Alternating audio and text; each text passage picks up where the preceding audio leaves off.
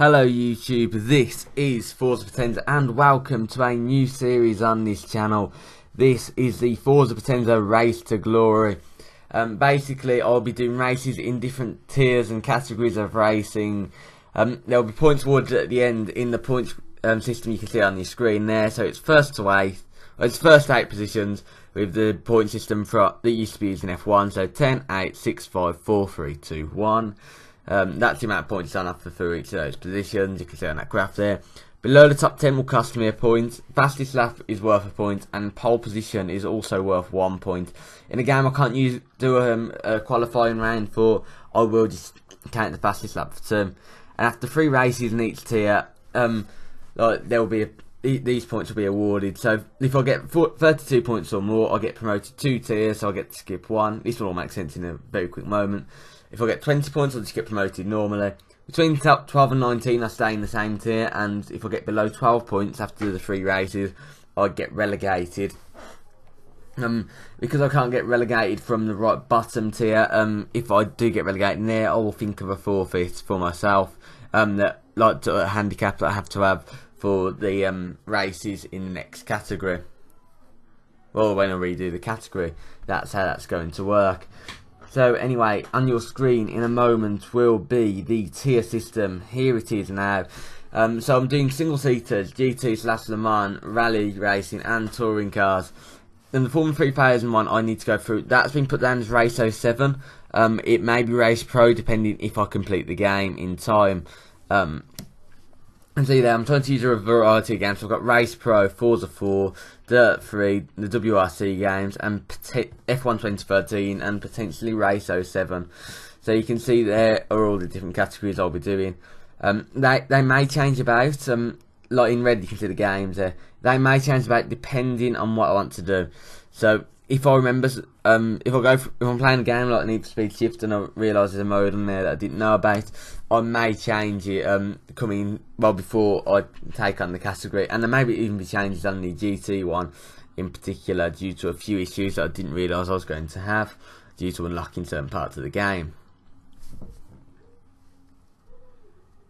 Anyway, now let's get ready to start our first race. We are starting with the Radical Championship. I get to choose the 3 circuits for this. I'm going to make it 5 lap races. I've recorded the first couple. We could record the first 2 episodes. I may reduce the races down to 3 laps. They're currently on 5 laps. I decided to go for the SR3 Championship. I had the choice of that or the SR4 Championship. But I've gone for the blue car. I do tend to race in blue cars anyway, but the bronze one looked a bit stupid, I thought. 15 opponents to make it difficult, and the reason it's from like 11th downwards that you lose points is because every game I will play there can be at least 12 cars. Like if I'm playing one with less, I may change the point system. Like we'll see what I end up doing, because I don't want to make it really cheaty. I want to make it as fair as possible. Ultimately, that is the aim of this. So here, the first circuit I've chosen is one of my favourite circuits in Britain. My favourite in racing now. It is Ramshat. With the one-shot qualifying in this Radical. Let's see what we can do into the first corner. I'm getting it turned. Come on. See what we can do. We're carrying far too much speed through there. It's alright to take that long, weirdly. I don't penalise you for it. But we've got to go heavy on the brakes, but we're not heavy enough and not getting turned in.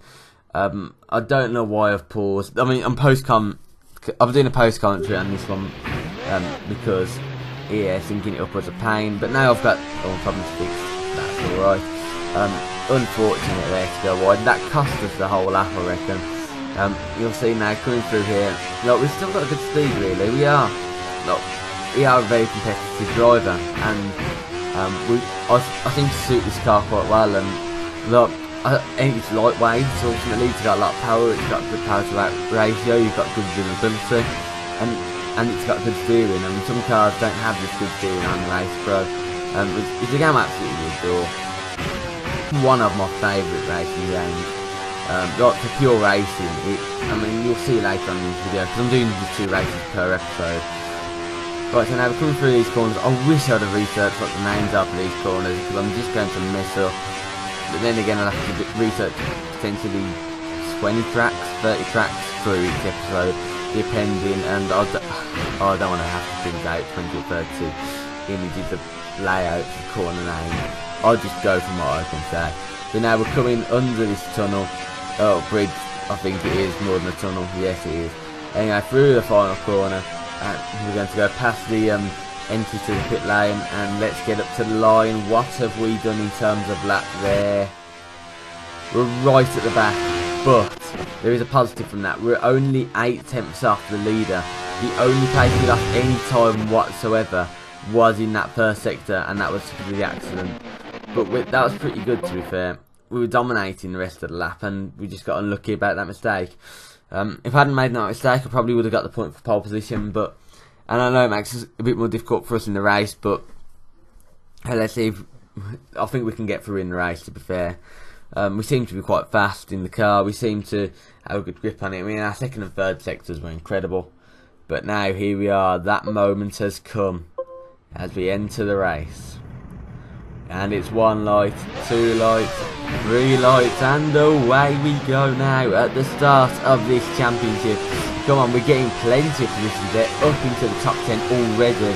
Now we're going to go for 9th, and we're going to get stuck behind the car ahead of us. Come on, let's just see what we can do. And every single car seems to go wide there. We're going to dive, we're going to be risky here, we're going to take it the brave way through, and we're going to try and muscle our way through there. It didn't work out too well. Come on, let's see how well we're going to do.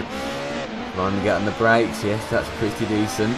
But we've lost a position, we're down to 8.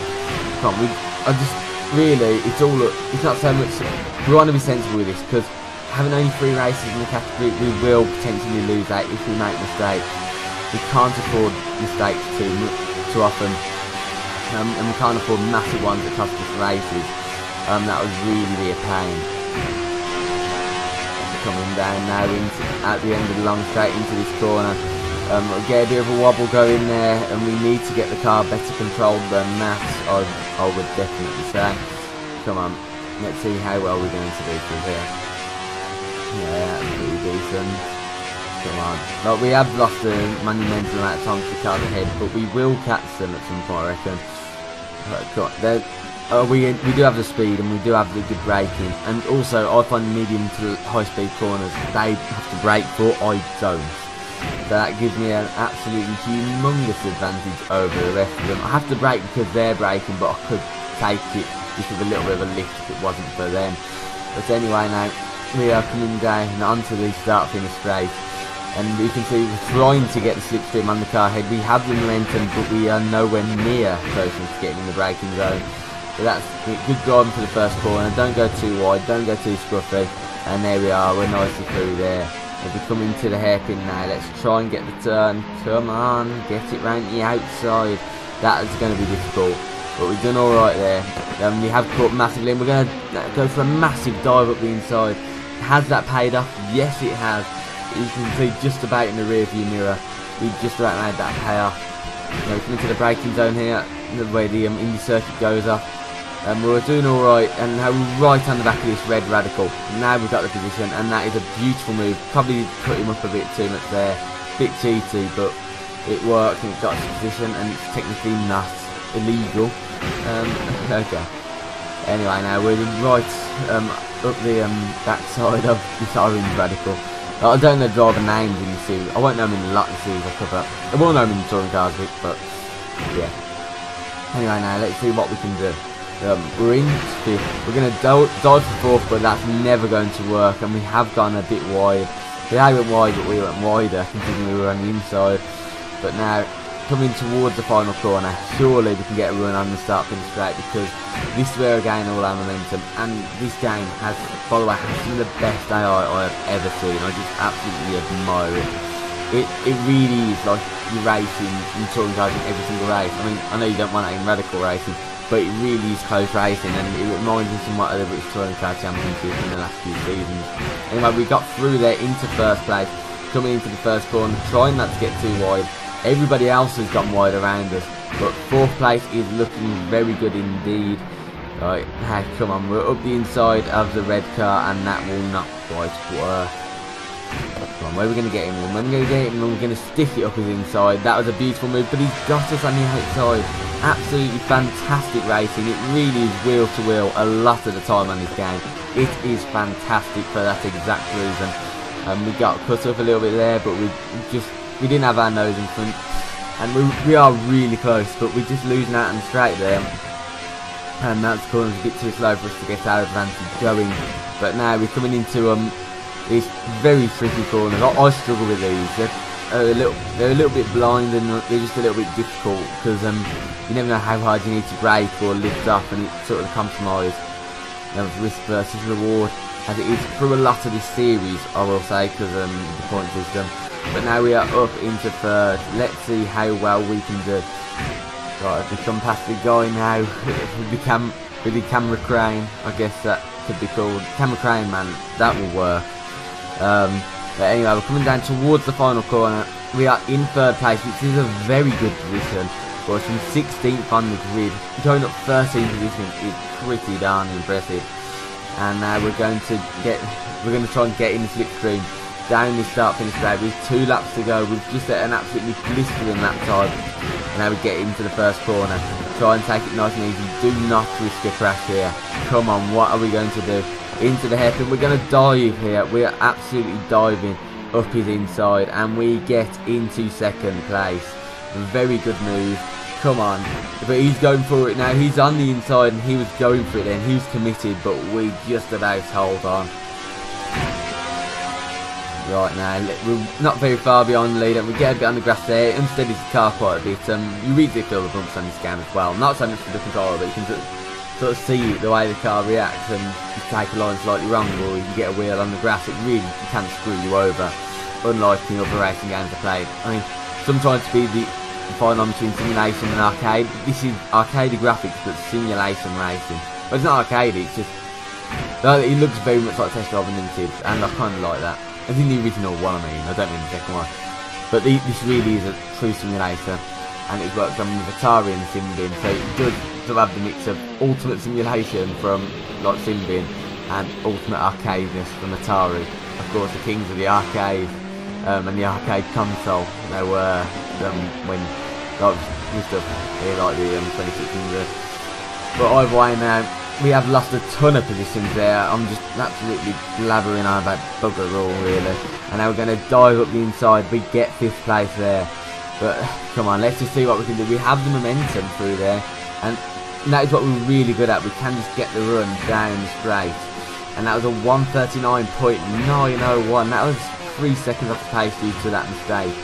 But we are right on the gearbox now with a car ahead of us, and we're going to dive up his inside, and that is a beautiful move.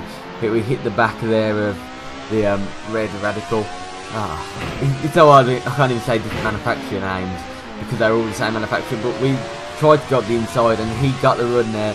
He's gone slightly wide, and I need to make sure I'm careful through this corner. I'm going to absolutely throw it up his inside, but I'm nowhere near him. I was really trying to go for it then. I'll just try and go for manoeuvres like that. Now he's got away there, but I think we're getting the momentum back a little bit. He's zooming off at a slower rate, but nah, he's got well ahead of us there. The downhill bit has sort of killed off our speed in comparison to his.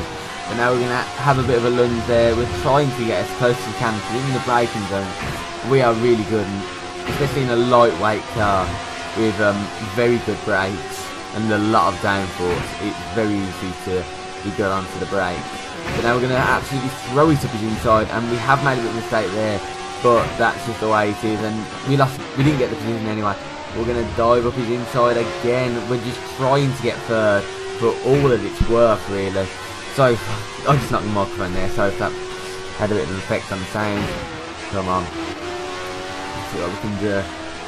I've hit him up the backside again. It's killed off our momentum a little bit, but we have got the slipstream. We're gonna absolutely just get in the toe, and that's the final lap. I didn't even realise that was the final lap then. Oh, I'm terrible at commenting the lap. Yeah, we ended up coming 4th in the end, but we set the fastest lap of the race as the green shows. So that means that even though we didn't get 3rd place, we still get a valuable 6 points. It just about puts us on track for promotion, depending on how well we can do for the rest of the races. So our next circuit now is Curitiba in the Radical once more. As I say, I get to choose the circuits on this. But now here we are on our qualifying run. Let's see what we can do in this lap. This corner I always brake far too early for. I have to try and brake later than I think I can, and it really doesn't feel comfortable. I'd never know where quite to brake for that. But we get through that corner just fine, really. Right, now we're on the run down here. Let's see how quick we can go. Come on, let's see what we can actually get out of this car. Into the braking zone now. We're going to be a bit sensible through here. Let's see how quick we can actually go. Come on, no, we're good through here. Like, these sort of corners are fantastic in this car, but this bit is tricky. And I've tried not to mess it up, and it always feels really slow, and I can't quite slow it down to that level, because you don't realise how slow that corner is in this car. Now here we are, into 4th gear now. We're going to try and take it flat out through here. We won't be able to do this in the race. We only have to lift a little bit there, because the AI do stab on the brakes for that, and really it screws us over a little bit. And here's another area that we just carry so much speed through during race conditions, through the final corner. Now let's get the run to the line, and we'll see whereabouts we will be qualifying for this round. Where is it going to be? Seconds.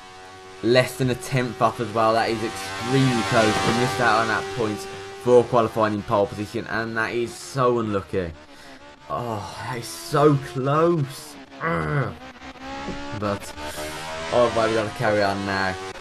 Right, let's get into the race now. Come on. Like, I'm feeling this now. I'm really feeling it. Like, you can see from that qualifying run how quick we were, and I love this circuit. Like, on race 07, this is probably the circuit I'm the most successful at.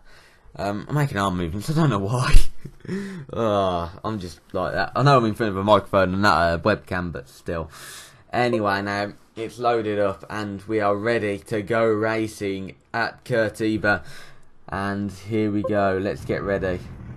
Starting from the front row of the grid is a nice place to be.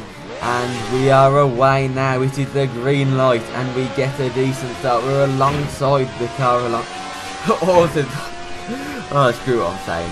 Of course we're alongside the car, we're alongside. Oh, it's not really walking on a capture microphone, except less interesting. But anyway, into the first corner, and there we go. Yeah, and we've gone off there. Oh, come on, what can we do? Hold on there. Yeah, I'm pretty tired as I say this. Come on. Right, now we're on the run now down to the first sector thing. Right, that's the split thing. I think it's Delta that's done, isn't it? I'm used to racing engineer terms. I love motorsport. I'm still not used to the terms like Delta and that. I presume that's just comparison between that. Anyway, I'll stop talking absolute gibberish. And there we are. We're 5 tenths ahead of that bit, which is now pretty much. It feels like ages away because look at that, very good overtake there for the lead. We just didn't carry the speed for that corner, but I know that we're going to carry the pace through here, and we tapped the backside of the car just ahead of us, and now we're really going to absolutely go for it. We couldn't quite get the move done in that corner, because of the way they raced. The AI are going for a diving move, but it's not going to work. The car's out wide there, but we're just going to take the undercut, and we're going to get up into second place, cutting onto the main straight. Now we just have all the momentum. We are just getting a massive toe from his slipstream. Honestly, that is incredible. And there we go. We're going to dive up the inside. Who's going to be the bravest on the brakes? I managed to do it for once, I think. I'm leaving room. I don't know if he's still there or not, but he is there, and he's just gone up our inside. This is the best AI I've ever raced against. I've never known an AI just so fantastic, and they're impossible to pass, and the harder difficult to go is the more impossible they become. Into the braking zone of this reasonably fast hairpin. Oh, I've never said that before. Probably have. No, me. But, excuse me, I haven't got a drink on me either. Damn. Anyway, so now we're going to come into this very difficult corner. We're going to outbrake the other driver and almost outbrake ourselves, but we have outbroke ourselves. He's just undercut us completely, and we get a bit of a tap there. Had to have a little look. You can barely see anything in the wing mirrors because of the way the settings are with the dials. I might have to readjust them at some point. But anyway, we're going to we're going very fast down here because we didn't have the traffic into that sweeping corner. Now through the final corner, we have the advantage, we have the momentum, and we have the inside line. He cannot hold on here, can he? Surely. We are well ahead now, I believe. No, let's try and build a gap. Let's try and go for the fastest lap of the race, because that is going to be important. And here we are, we're half a second ahead of the car in second place, which is pretty decent. And now let's get it turned in through the chicane, and now through this corner, which is a bit tricky. But we get it sorted, and now we are on the run down. Is this the back straight? I don't know. Like, because sometimes back straight's not the direct one for the last corner. I'm guessing this is sort of. Isn't it too? Sorry about that. Cold. Yeah. Is that recording now? Saltfish. Anyway, you get turned through that corner. And now this corner is quite fast, but you have to be a bit careful. It doesn't do it justice with the, I think it said on the recommended gear. Because trying to get slowed down for that is really difficult, and we have gone wide. Let's hope that we don't get overtaken. Please, we get hit up the gearbox there by the Radical behind us, and is he going to go? No, he isn't, because he hasn't got the speed. And he's braking through there. We can be very brave, and we just about do it. And now we are another flat out corner for us at the AI. Have to go a bit slower for into the final corner. Let's see how well we can actually do through this final corner. We've got 2 laps remaining. I think, well, while I'm through a win here, we are driving impeccably well. We're making the odd mistake, but we are able to recover from it. And there we are, 123.6. Oh, come on. Come on. Now, we're coming into the chicane for the 4th time out of 5, and that is very good driving through there for me. It's an unusual thing for me to say, because I'm normally a terrible driver. I am the worst when it comes to driving on racing games. It seems to be. Anyway, now we get a good run here, and we're going to slam on the brakes. Just try and get turned in. Try not to lose. At the end of the day, we've got 1.3 second gap. It isn't worth putting on the line. Really, it's nice to be able to build a gap, but not too much of one. So we can build a bit more for if we do make the inevitable mistake, or for when we make the mistake, then that would be nice. But we don't want to risk it. We don't want to go off in the search for glory. We just want to try and keep it nice, keep it neat. And we're going to go flat out through here, because I really do trust the car through that corner. And we've got the gap up to 1.4 now. I think it's up. I didn't see the last one. I think we've got 1.3. But anyway, now we come into the hairpin at the end of the lap. We can carry so much speed through here. We're maxing out in 3rd gear. Now we're going to have to change it into 4th as we come across the line. Almost. Come on. We've got 1 lap remaining. We have to hold on now as we set another quick lap. And we have the gap's up to 2.6 now. We've done all the hard work. It's just a case of getting it to the flag. But if we slow down too much, if we take it too easy, they will get us. And it is really difficult to defend on this game. It is absolutely phenomenal. I'm sure in some of the other cars it is easier to defend. So I had to pause it then. So I had to pause, and we're in a different part of the track, I believe. We are off, so I had to do that. When I was actually doing the race, the reason it's not a live comment is because I did have to go away from the microphone for a little bit and away from the game. So anyway, just ignore that. Now we are on the final lap. We did make that mistake because I was trying to get back used to it after pausing. And now we're going flat out through here, and another corner. Now we really are giving it our all down this section onto the back straight, or 1 or 2 back straights as I say. This corner can be taken in 4th gear, but we're just about doing it in 3rd. Come on, let's get through here. Now it's just a run to the line and hope there's no car right on our tail, and there is nothing. So I'm going to go on this line a little bit and celebrate with my team as we take the win and set the fastest lap of the race. Almost a hat-trick, but that is 11 points on the board, which means that after the first 2 races we have 17 points. We only need 3 points in our next race to secure promotion to the next round. Thank you so much for watching this video. This has been Forza Pretender, and I shall see you in the next episode. Bye.